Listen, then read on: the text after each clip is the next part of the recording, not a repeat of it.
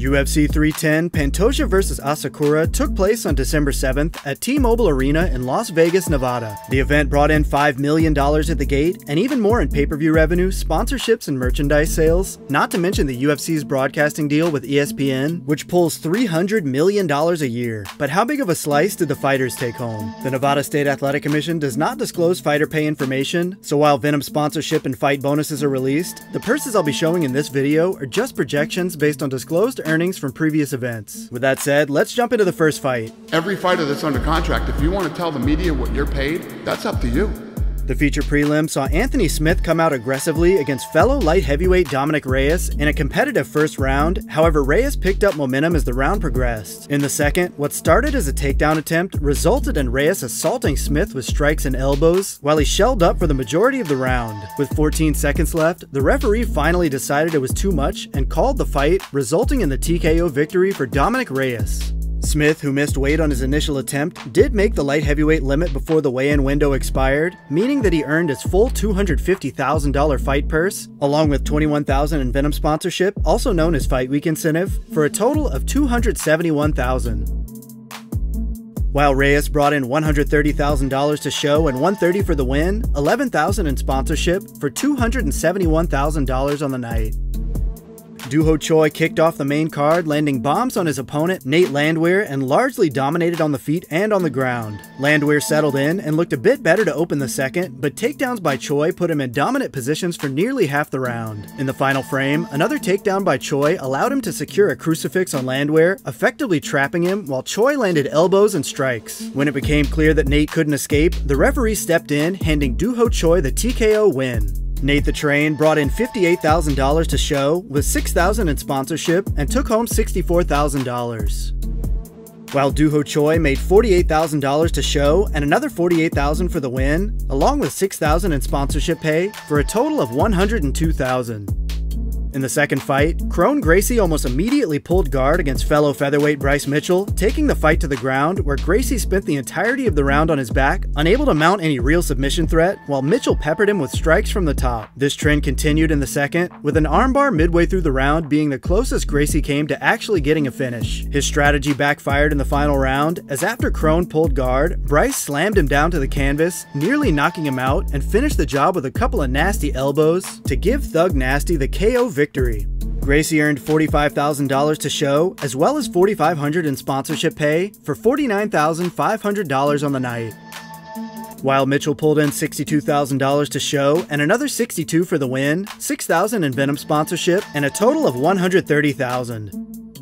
The third fight saw heavyweight contenders Ciryl Gane and Alexander Volkov trade takedowns that had them both spending time in top position, with Gane nearly sinking in a guillotine as the opening round ended. In contrast, the second took place primarily on the feet. Volkov looked sharp and attempted a guillotine of his own near the end of the round, but two of the judges controversially scored the round for Gane. This would come into play as Volkov appeared to take the third, but when the scorecards were read, it came down as a split decision victory for Ciryl Gane. The crowd booed the result, and Dana White apologized to Volkov outside of the cage.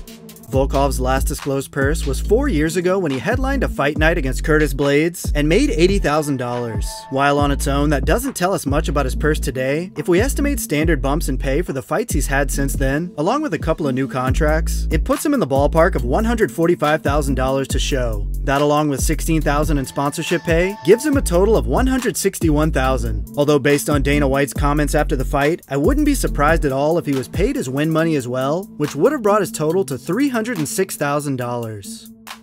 For the winner Ciryl Gane, it's a completely different story. His most recent disclosed purse was listed at $500,000 back in 2022 at UFC 270, where he took on Francis Ngannou for the heavyweight belt. However, for top echelon fighters, disclosed purses don't tell the whole story. Gane claims in the very next fight, where he headlined UFC Paris in September of the same year, he earned between $2 and $3 million.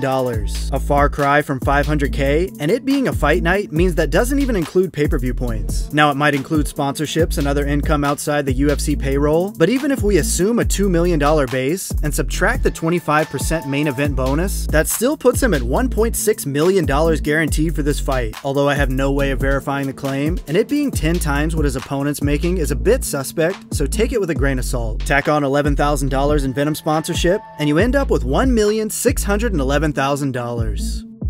In the co-main event, welterweight contenders Shavkat Rakhmonov held Garry against the cage for the majority of the opening round. There was a bit more action in the second and third, but both fighters were defensive and seemingly hesitant to engage. In the fourth, Rakhmonov scored a takedown and was able to deliver damage from top position, but the momentum shifted in the final round as Garry was able to take his opponent's back and nearly sink in a rear naked choke. Needing a finish, it was Ian's last best opportunity to steal a win, but Shavkat reversed position and managed to survive to the final bell. The scorecards confirmed a unanimous decision victory for Shavkat Rakhmonov. Garry took home $90,000 for his efforts, and with this being a 5-round fight, he was eligible for a bump in pay, which for Ian would have been around $22,500, along with $6,000 in Venom sponsorship, for a total of $118,500. Rakhmonov was originally scheduled to headline this event against the current welterweight champion Belal Muhammad. First-time title challengers typically earned around $350,000 guaranteed, so I wouldn't be surprised if the UFC paid Shavkat that agreed-upon amount for taking this non-title fight. However, if he was paid at his contracted rate, that would have been around $75,000, along with $75,000 for the win, $37,500 for the 5-round fight, and $6,000 in sponsorship, bringing his total to $193,500 on the night. Only 7% of the people watching this video are subscribers, so if you're enjoying the content and want to keep up with all the latest videos, take a moment to hit that like button and subscribe to the channel if you're not already. The first 30 seconds of the main event was absolutely insane as the challenger Kai Asakura landed a cracking flying knee on the champion Alexandre Pantoja, but was stunned by a hard left hand just moments later. The pace slowed just a hair as the round progressed, and it was an exciting and competitive opening frame. In the second, Pantoja was able to quickly take Asakura's back, and once on the ground, showed off his elite level jiu-jitsu by locking in a rear naked choke for the win and defending his UFC flyweight title. Asakura, as a promotional newcomer and first-time title challenger, would have made less than the standard title fight purse. Flyweights are contracted at a lower rate in general, and he likely made around $150,000 to show, and I would assume no 5-round bonus since he's already making championship pay. He also earned $32,000 in Venom sponsorship, totaling $182,000 on the night.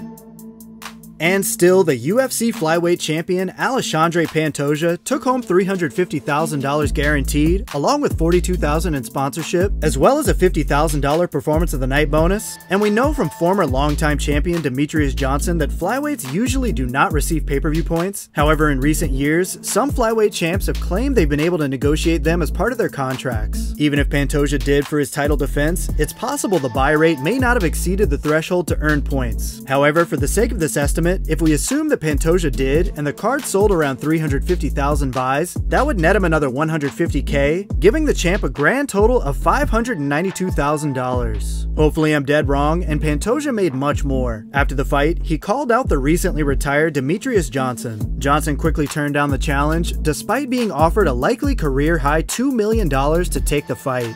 That's all for this episode. Any corrections to the numbers I've shown will be listed in a pinned comment below. As always, thanks for watching. See you next week for UFC Fight Night, Covington vs. Buckley.